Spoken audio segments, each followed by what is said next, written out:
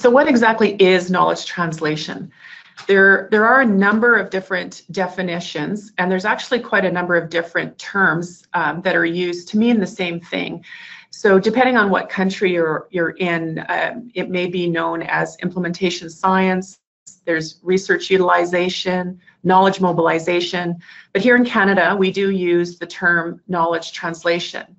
And the Canadian Institute for Health Research defines KT, or knowledge translation, as a dynamic and iterative process that includes synthesis, dissemination, exchange, and ethically sound application of knowledge to improve the health of Canadians, provide more effective health services and products, and strengthen the healthcare system. The World Health Organization has a very similar definition. They define KT as the synthesis, exchange, and application of knowledge by relevant stakeholders to accelerate the benefits of global and local innovation in strengthening health systems and improving people's health. So there's a lot of commonalities to a lot of these definitions, and it's a fairly broad definition that starts with the synthesis of all available evidence, looking at disseminating it to appropriate audiences, but also making sure that it is used and applied in the healthcare system at all levels, with the ultimate goal of improving health. Those are quite complex definitions, and so we have our short KT definition, or elevator pitch, and really knowledge translation are a set of methods for closing the knowledge to action gaps. So essentially it's a bridge between what we know and what we do. And these are the core elements whenever you're looking at developing a KT plan. It's essentially the who, why, what, and how. And we're going to go through each one of these, and Sarah will provide examples to illustrate how this is done. And throughout all, you have to make sure that there is project management and evaluation built in right from the start, and we'll talk about evaluation at the end. But it's very important to make sure that you have evaluation built into your plan. So we're going to start off with the why, which is essentially what is your goal. And you can start with the why, or you can start with the who, but you most definitely don't want to start with the what. So we're going to start with the why. Basically looking at why are you doing this research? What would you like to see happen as a result of doing this? And there are two broad goals typical of knowledge translation activities, raising awareness and promoting action. And so those are the two ends of the continuum, but there's quite a lot of room in between. And you may be looking to do both. But what's important is that your goals are appropriate based on the nature of the research that you're doing, and also based on your target audience. And that's why sometimes it's useful to think about who your audience is and then determine what the goal is for reaching them. And then sometimes it's easier to think about, what is your goal and then who needs to know as a result. So you want to make sure that, as I said, it's relevant to the type of research that you're doing. You don't want to be too ambitious. So pilot studies, for instance, do not require wholesale application or practice change because there's not sufficient evidence. At that level, you're just looking at raising awareness among different groups. But with systematic reviews, you probably should be informing practice change because it is a summary of all of the best available evidence. And so we do want to see some practice change. So, and as I said, some audiences just need to be informed, whereas others may need to actually change what they're doing. So your goals are linked to your audience. And then you can, as I said, you can start with the audience and work towards goals, or start with the goals and identify which audiences need to be targeted. And when you're thinking about your goals, you want to consider the SMART format. And SMART is just an acronym that stands for specific, measurable, attainable, relevant, and time-bound. Those are all important considerations. So we came at this in a slightly different way because we already had a wonderful KT strategy to work within, which was the Cochrane KT strategy. And what we wanted to do is we really wanted to make sure that we were supporting the Cochrane strategy. And so that already had some predefined goals for us to work within. So to begin with understanding which goals within the framework were achievable for us, we identified and mapped out all our current initiatives. We then grouped or categorized all our activities under 5 main areas of work. And these were priority setting, review production, methods development, training and capacity building, and access to evidence. We then mapped our 5 work areas to the 6 themes within the KT framework. And the themes which covered multiple areas of work were flagged as our core activity areas. And these fell mainly under prioritization and co-production, and packaging, push, and support to implementation, and facilitating pull, which were associated with Goal 1, producing evidence, and Goal 2, accessible evidence within the KT strategy. Now, going back to reflect on why we are doing this work and what we want to see happen as a result, we went back to our mandate as a field and our vision. And in order to achieve this, we set the goals to support the development of evidence in child health topics and to provide accessible evidence to our users. So Sarah mentioned knowledge users, and we wanted to just, visit this and make sure it was clear what we meant when we talk about knowledge users. And knowledge users are really all those who might use, benefit from, or be impacted by the results of research.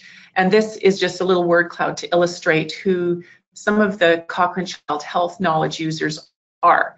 So parents, clinicians, researchers, consumers, grandparents, caregivers. There's a number of different potential knowledge users that you might want to consider when you're looking at disseminating your research. And so the next part of your KT plan, once you've identified your goal, is identifying who your knowledge users are or who your audience is.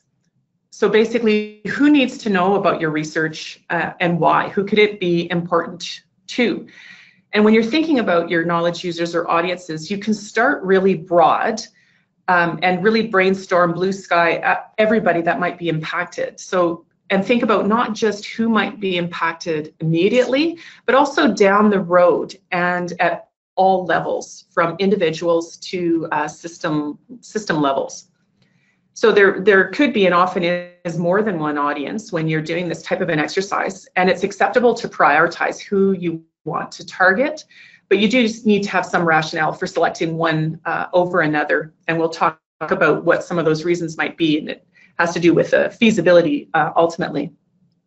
And after you've identified, your general audiences, and you're trying to scope it down and prioritize, you want to make sure that your audiences are precisely defined. So simply mentioning clinicians, managers, policymakers is not sufficiently specific to make it clear that the audience that you selected are actually appropriate to the identified goals. So if you're going to talk about clinicians, you want to know which clinicians. We're not going to be targeting absolutely everybody, and you want to make sure that you're able to focus your plans. You want to have your audiences identified as specific as possible.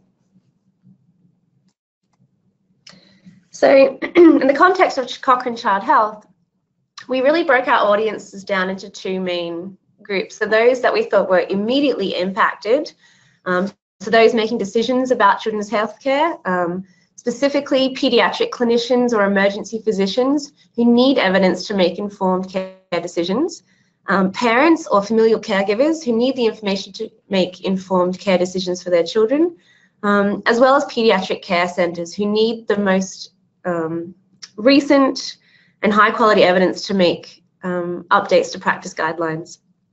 And those that we thought might be more broadly impacted were other child health researchers who might get a better understanding of research within child health, where different priority areas are, as well as child health policymakers and funding agencies. Because I think with a broader understanding of gaps in research and priority areas, they'll be impacted as well. So once you have your goals and your audience identified, you need to think about what message you're going to be sharing. So this is kind of an extension of your goals. So if you're looking to raise awareness, what are you raising awareness about? If you're looking to promote action, what is it that you want your audience to do differently? So this part of it is looking at what your audience needs to learn, know, or do differently. And of course, that should be based on what your research is exploring. And then you also want to consider how your message might change depending on which audience it's for. So you want to tailor your message for each specific audience member, because what you tell patients is probably likely going to be, you'll have a slightly different focus than what you're going to be telling clinicians or administrators. So for instance, with patients, your focus might be more on quality of life or immediate impacts on their life, such as, increased falls and that sort of thing. Whereas with clinicians, the focus is probably going to be on clinical events, whether or not there's a decrease in cardiovascular events, heart failure, or stroke. Whereas your hospital administrators or policymakers, the focus is probably be on acute care costs or hospital admission, et cetera. So you want to think about what's important to them and how your research supports them, and make sure that your message is tailored around that. And you also want to think about who is the most credible messenger. So as you're developing your plan, who should be the one that's sharing this message, or where should this message be coming from? And if you have knowledge user partners on your research team, they're probably well situated to deliver your message for you. Once you have your message, then you need to sort of think about how you're going to be sharing your results. So what is your strategy?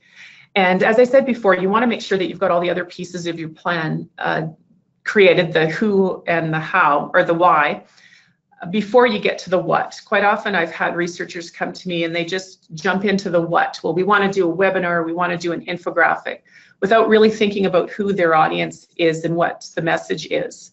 And so when you're thinking about your strategy, you have to think about who your audience is and what might be effective in reaching them. So you need to understand the current state of your audience's knowledge, how they tend to use knowledge, and the formats in which they prefer to receive their information. Do they like full reports? Do they want to see a summary or key messages only? Trying to understand how they use information will help you develop your strategy. And there's a continuum of activities or strategies that vary in their level of intensity, from being very passive to very active. And the level of effort, of course, increases as we move along this continuum, which is also something you need to take into consideration. So on the one end, the diffusion, this is akin to letting it happen. It's very passive and it's largely unplanned. And it really leaves it to the knowledge user to find the information. And if they find the information, it assumes they know what to do with it when they get it. And it's still very important to publish and to present at conferences, but you can't just rely on that to get your message to your specific audience. So when we move a little bit further down that continuum to dissemination, this is where we're helping it happen. So it's a much more planned process, and we're targeting our end users' needs. So the communication is tailored to your selected target audiences. You might be engaging with them to help understand what information they need. And by doing this, we're encouraging use for decision-making and practice. And ultimately, you're making your research easier to understand and use. At the other end of the spectrum is implementation or application. That's that part of the definition, where you're working to make it happen. So it's much more involved. You're encouraging adoption. You're putting your evidence into practice, and you're looking at systematic participation. So the uptake is supported through the identification of barriers and ways to overcome these. And it looks at behavior change. So the strategies will be much more involved. And even though I've got some examples here in the different categories, there is quite a bit of overlap between these categories. And it just depends to what level you're going to be utilizing these strategies in your plan. So to put all of that into context, I'm going to walk you through two examples from our field relating specifically to goal 2, which is providing accessible evidence to meet our knowledge users' needs. And how we aim to achieve this goal through diffusion, dissemination, and in a perfect world, implementation. So first off, dissemination of Cochrane evidence to our specific audience of clinicians or researchers. For this, we need to make sure that we channel the same platforms that clinicians and researchers are going to have access to. And the messages often provide evidence on a particular treatment option, provides data, and highlights the strength of the evidence, and often in what we call more technical language. We disseminate this information through a variety of channels which these knowledge users are aware of and linked in with. So a few of you might have seen the Cochrane channels, such as the newsletters. We run the Cochrane Corners, and they're written by clinicians specifically for clinicians and to help with their practice. We use the usual academic channels, such as conferences, publications, presentations, such as these webinars. And then there's a few other clinical specific platforms, such as the development of bottom line recommendations for use in clinical practice, pediatric grand rounds, where all the pediatric clinicians in a team come together once a week to discuss a certain topic, as well as hospital e-bulletins. And the messaging that we get across to that looks very different to what we'd put out for another audience that we specifically target, which is parents and caregivers. So in order to disseminate Cochrane evidence to this specific group, we use a very different type of messaging. It's normally summary evidence. We use lay language. It's often put in an interactive format, and it's symptom driven. So a lot of the time, we're not going to put out information on, for example, bronchiolitis. Because a lot of parents might not know what that is, but they might understand what symptoms their children are having. So such as what to do if your child has a cold and can't breathe. So it's very much tailored to their level of understanding and their needs for information. And the platforms we've specifically been using for that include Twitter. We have blogs on our website, and we developed in collaboration with Arch and Echo, who I'll talk about in a little bit, whiteboard animation videos and interactive infographics. So really tools that we think parents will relate to and have access to, rather than those more specific clinical or academic channels.